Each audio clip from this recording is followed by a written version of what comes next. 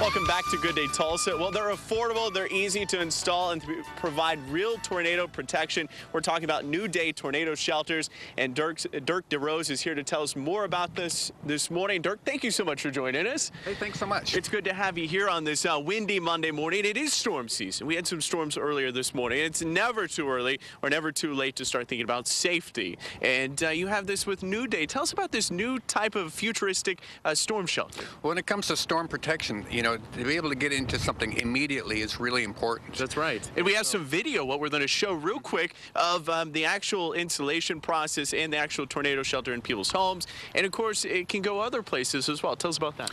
Well, there's two types of anchors that the New Day tornado shelter has. One is for inside of a garage. Gotcha. And if you have a garage, that's the very best place for it.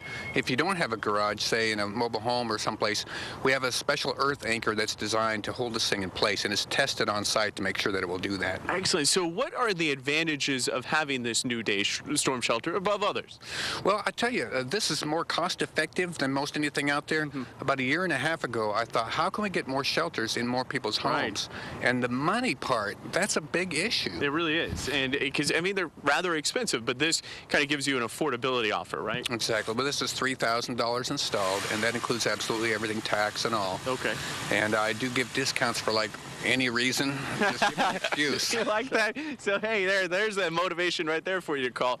But let's talk about the inside of this. Let's go ahead and take a quick peek in and kind of what was your idea in developing it in this fashion?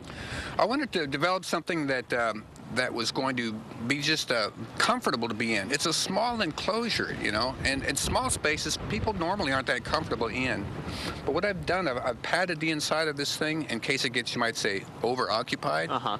And so that it's a space that you're not going to occupy that long. Gotcha. Thanks to you and Frank and Taft. Honestly, you guys are saving us money. Right, because we're trying to get them in and trying to get them out. Precisely. If the red stuff isn't coming toward you, if you're looking at the Channel 8 and the red stuff on the screen's not coming toward your neighborhood, you're not going to be in the shelter. Right.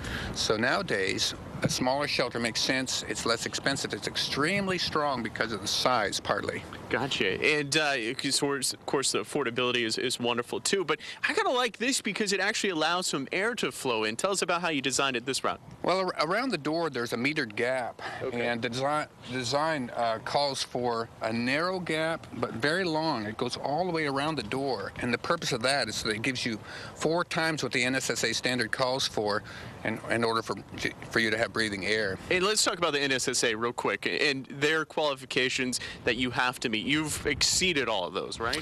Well, exactly. I don't know if I'm allowed to say this on air, but they said I didn't have to shoot at this thing.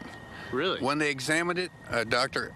Ernst Kiesling and some other doctors, very smart people, they looked at it and said, we don't need to shoot at it. Gotcha. And real quick, I want to talk about the shape, because this is unique as well. And why is it this shape? For lots of reasons. You know, you never think about something being stationary as needing to be aerodynamic. Right. But my goodness, you're talking about high winds, it must be aerodynamic. And the engineers that did the third-party evaluation said that this dome provides 0 uplift in high winds, which is unheard of. Now, there's other forces on it, but the uplift is nothing because of the dome. Excellent. Well, Dirk, thank you so much for joining us today. Great-looking model here. We hope that everybody calls in and gets it themselves. Here's some more information for you so that you can possibly get it yourself, and I believe Keith is going to have that inside for us. Right, Keith? The more information on this wonderful New Day storm shelter? You're always right, Mike. How about that?